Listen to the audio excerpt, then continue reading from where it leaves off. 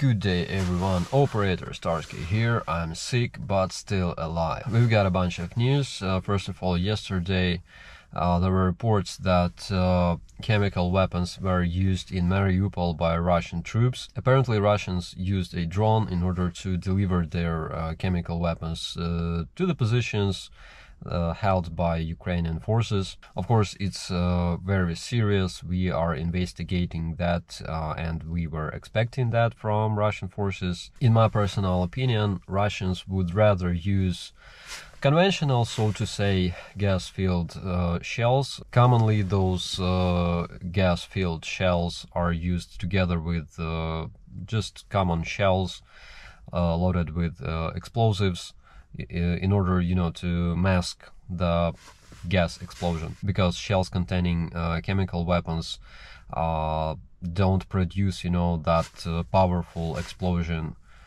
like those common shells do. But on the other hand, they could have used some kind of drone that we don't know about yet, specifically created for dropping those gas bombs. We have to investigate that, and in case some remains of bomb are found and delivered to Kiev, we will be able to tell exactly what kind of chemical weapons were used against our troops. The good news of yesterday was that Viktor Medvedchuk was arrested by Security Service of Ukraine.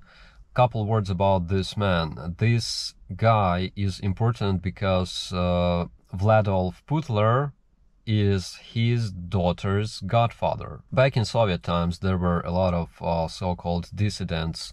There were artists and poets that were sued by Soviet Union and put to jail because they publicly claimed they love Ukraine. And of course, because Ukraine was occupied by Soviet Union, by Russian communists, this was a crime. So you could understand, just like in 70s, in 80s, in Ukraine, people were put to jail and killed for publicly, openly saying things like, I love Ukraine. It may sound crazy for you, but this is how we lived under the Soviet occupation. And this Medvedchuk was a state-assigned lawyer for Vasyl Stus. Vasyl Stus was a Ukrainian poet, a very famous poet, and this poet made a lot of poems. I'm not sure whether you can find them in English, but they are very good, and in his poems he publicly explained his love towards Ukraine, things like Ukraine must be independent and stuff like that. So he was sentenced to as much as 15 years in prison, including 5 years of deportation to some distant areas. So this state-assigned lawyer, Viktor Medvedchuk, did everything in order to put Vasyl Stus into jail. He confessed on behalf of his client, okay? He confessed to the court that Vasyl Stus was a public enemy and Ukrainian nationalist, which is against the lawyer's etiquette and stuff like that. You must understand that. So he put him into jail, and of course this Viktor Medvedchuk, this lawyer in Soviet times, he was an active member of Komsomol and other communist movements, and he is often referred to as the executioner of Vasyl Stus because of what he has done. In the jail, Vasyl Stus went on a hunger strike and died. Literally, we have lost one of the greatest Ukrainian poets. He wasn't a terrorist. He never took weapons. He was just a poet. And this is why Ukrainian people will never forgive this Viktor Medvedchuk for what he has done. Later, in the times of Ukrainian independence, Viktor Medvedchuk became very rich, and he was so much connected to Russian top management that his daughter Darina Medvedchuk acquired a godfather known as Vladimir Putin himself. Viktor Medvedchuk turned into an oligarch. He was very rich because all of Russian oil that goes through Ukraine kind of belonged to him. Also, he participated in prisoner exchange during the hybrid war that started in 2014. He helped Russians bring back their troops from Ukraine, exchanging them for Ukrainians. Also, Viktor Medvedchuk had his political party that was completely pro-Russian. Of course, we couldn't do anything to this party because we are living in democratic society. Ukraine is a democratic country. If you didn't know that, he was arrested for collaboration with our enemy that invaded Ukraine. But as soon as the war started, he attempted to escape to Russia. His wife escaped just prior to the invasion, and he was caught, he was captured, wearing a Ukrainian military uniform. He attempted to disguise as a Ukrainian military. That didn't help him. Actually, this story is very interesting. As for Mriya, yesterday we've been to Hostomel airport together with CBC. Our colleagues were able to see all the destruction that was brought by Russian forces. So this was the world's second largest airplane in the world. It's called AN-124 Ruslan, and this one is pretty damaged, not as much as Mriya, but still I'm not sure whether we can use it anymore. And you can see just how small is this jet hiding under the wing of this mighty airplane.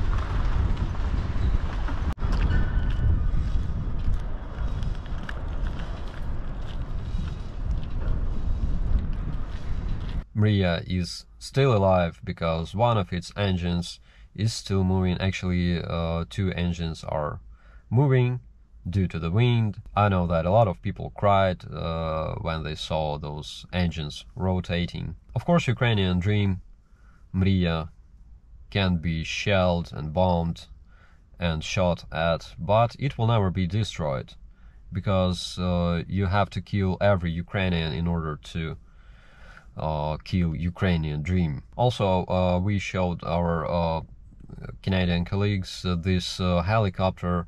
I'm not sure whether it was destroyed by our fire during that very first day of invasion, or it was destroyed by Ukrainian airborne troops that were liberating this airport that very evening, because 100% of Russian airborne troops that captured Hostomel airport were eliminated by Ukrainian airborne troops that very evening. Our airborne took combat that the next day. They destroyed one armored column that was arriving from Belarus. Later they destroyed another one, and as soon as they ran out of ammo, they had to move out, and then Kadyrovins actually captured the empty ruined base, claiming that they killed 2,000 Ukrainian nationalists. So there were remains of this helicopter. I'm not sure whether it was Mi-8 or Mi-24. I think it was Mi-24 because it was smaller. It was kind of tough to tell because not much left of it. But you know, I'm very proud that I was able to tell the story of my brigade that actually changed the whole war during the very first day. Even despite the fact that airport was captured, but Russian troops didn't reach their military goal because they expected to land their cargo aircraft that were coming from Rostov. There were around 15 or 18 Il-76 airplanes full of Russian troops and vehicles. I think the invasion of Kiev would look completely different, having like 3,000 or 4,000 men with weapons, with vehicles, like 10 kilometers away from Kiev. It would be very, very dangerous. Our commander made two very important decisions. First of all, he saved all the men. We had absolutely no casualties. One of our guys was slightly wounded. I think he received a fragment into his, you know, how you call it in English? Bottom, yeah. But he was able to run to his medic and receive treatment, and of course we all survived due to our commander's decision. And his second decision was to actually destroy runway using our artillery. As a result, those 15 or 18 Russian airplanes never landed, and those airborne troops that captured the airport actually died for nothing. They were completely eliminated, as I already mentioned. Also, I'd like to thank everyone who supports Ukraine. That video that we made yesterday about this man who lived in Romanivka, you gotta check this video over there.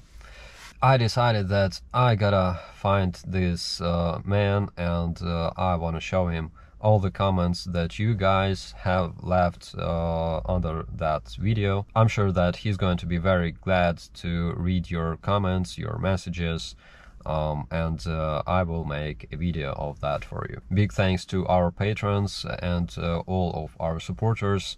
Now we don't depend on the fuel because we have plenty of that and we can do our job. It's very important because of, you know, like minor fuel shortages here and there, but it's not a problem anymore due to you guys. So thank you very much. Many hugs to you, citizens of the free world. I cannot thank you enough for supporting us, for writing all of your messages to Ukrainian people. I'm passing all of them to our guys as much as I can, and thank you very much. My name is Operator Starsky, and thanks for watching. Bye bye.